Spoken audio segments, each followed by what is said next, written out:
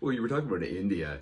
Talk about that 70,000 people house where you took on the great Khali. You were on that show too, Mike. I was on that show. Talk It was about that incredible. show. Well, I'll tell you right now, and I've said this to him before, there was no better person for Khali to bring in to be believable than Peter at that time. And the press conferences and everything, the way it was built up with Khali going to the hospital, he came in, both of us came in as substitutes for two other people.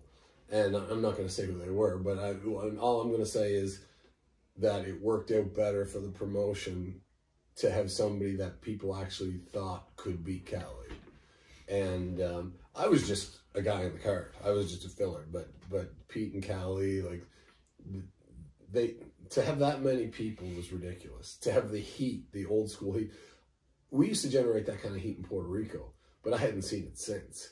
And to be able to generate that heat where the media wanted to kill us. They were rioting and wanted to leave. And then to have the fans, and then to have military guards at the hotel, and we weren't allowed to leave. We'd have to be in the back of police trucks to get escorted to the gym and everything like that. It was awesome. Like, people would ask me about that, like, oh, were you nervous? And I was like, if I was probably smarter, I would have been, but I was so caught up in the fact that we were getting this heat and that was good for business. And they were burning my effigy in the streets. Yeah. And it was real, you know? Actually, to be honest with you, the guys burning the effigy in the street were just marks. But the average people at the stadium, all they knew was I was hurting their hero. And they're pelting us with rocks. It was Apollo got hit by a boulder about that big, right in the back of the neck. I don't know how it didn't kill him. And the very next night, it actually might have been the same night. It was the same night, right before he got hit by the boulder. Somebody reached over the guardrail and popped him. So he pulled the guardrail, snapped the guardrail back, and went back. He went into the crowd, and all you heard was fist hitting flesh and saw people dropping. I was trying to catch up so I could contribute, but it happened so quick, and the next thing you know, everyone's running. You know, then we get back and we're going up the ramp, and then they came back and they started pelting rocks at us. It was crazy. I remember to Bones, the referee, Justin King, saying he was with us, and he said, we should run, man. I said, we're not fucking running. And we just walked slowly up the stairs and taunted, or up the ramp and taunted them. But those are the moments that you work your whole career for, and they don't come often. So.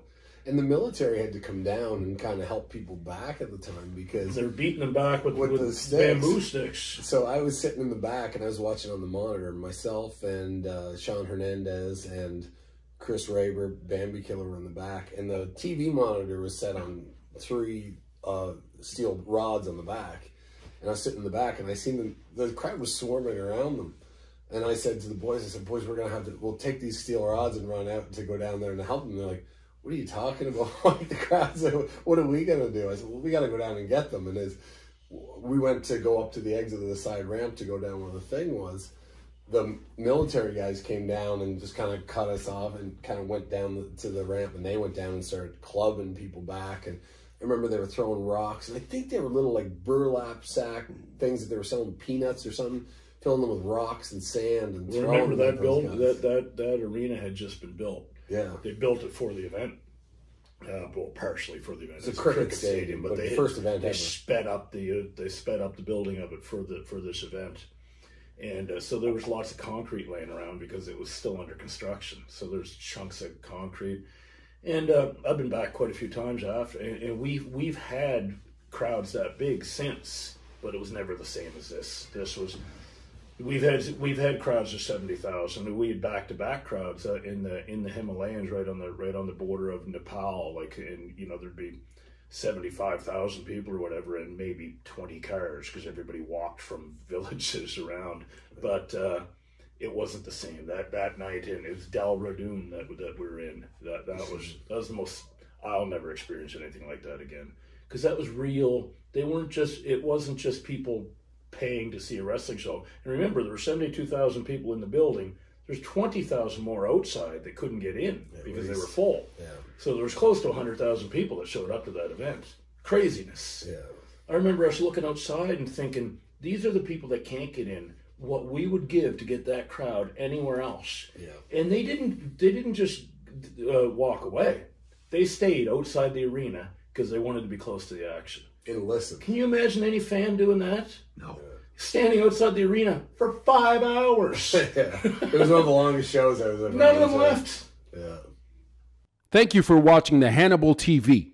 Please like this video if you enjoyed it and click the subscribe button to not miss any of our latest shoot interviews, match videos, or news updates. Support us on patreon.com for $1.99 a month to watch our full shoot interviews ad-free and help our channel grow. Follow us on Twitter at the Hannibal TV for instant updates.